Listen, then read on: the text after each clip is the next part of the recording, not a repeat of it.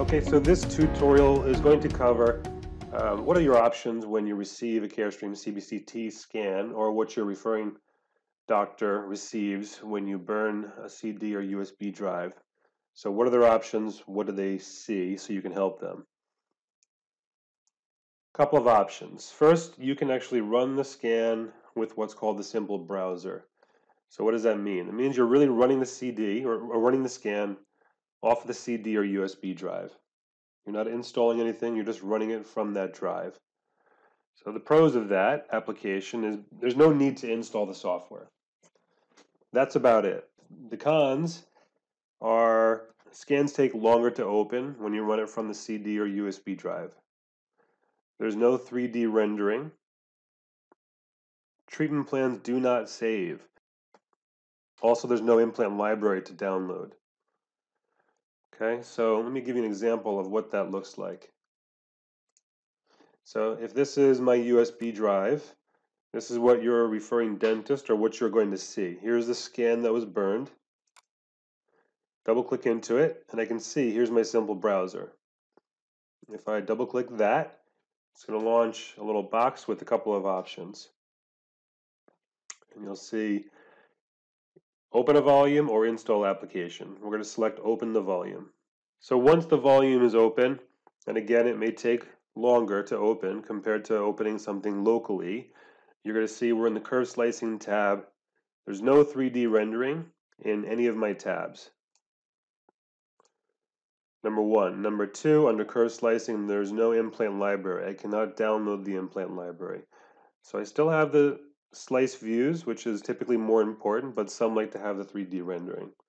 All right, so that's the difference. That's what you're going to see when you run the simple browser. Next option is to install the application. So what does that mean? It means you're installing the full version of the software on your computer. So once the software is installed, your pros are you get the full version, not just a browser. Treatment plans are saved, full downloadable implant library, 3D rendering view. Scans typically will open faster when they're moved locally to your computer. And you can also store your scans, you can rename them, and you can have them backed up on your computer, your server, versus storing a bunch of CDs or a bunch of USB drives. What are the cons? The cons are the initial setup takes a little bit longer. That's about it. Once it's done and once it's set up the first time though, it's really much easier and faster going forward. So how do we do that? So I can go back to my USB drive, and again, click on the scan, run the simple browser, and instead of opening a volume, I'm going to select install application. Hit next, and it's really just going to walk me through installing the full version of the software. Once I'm done, I can go to my data folder, and within the data folder, there's another folder with a bunch of numbers. Click into that. You're going to see that's where your DICOM file is and all the slices. So I can go back to this folder, right-click on it, copy it, paste it to my desktop or to any other folder somewhere on my computer or my server or wherever. Once it copies over, and again, depending on your speed, it should be reasonably fast. I can rename it,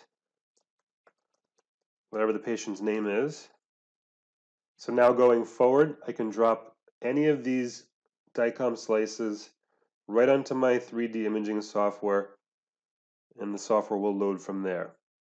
Very simple way to do it.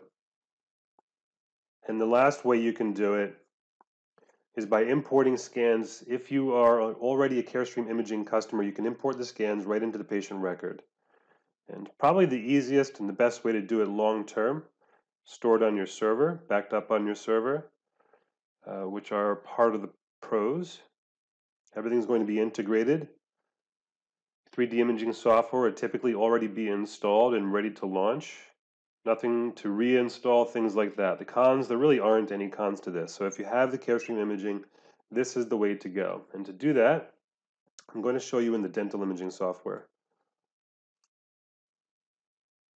So when I have this patient record up, I'm going to go to File, Import 3D Volumes, and I go right to my USB drive, and I go to my scan, my data folder, and I highlight this folder because that's where the DICOM images reside, and I select OK.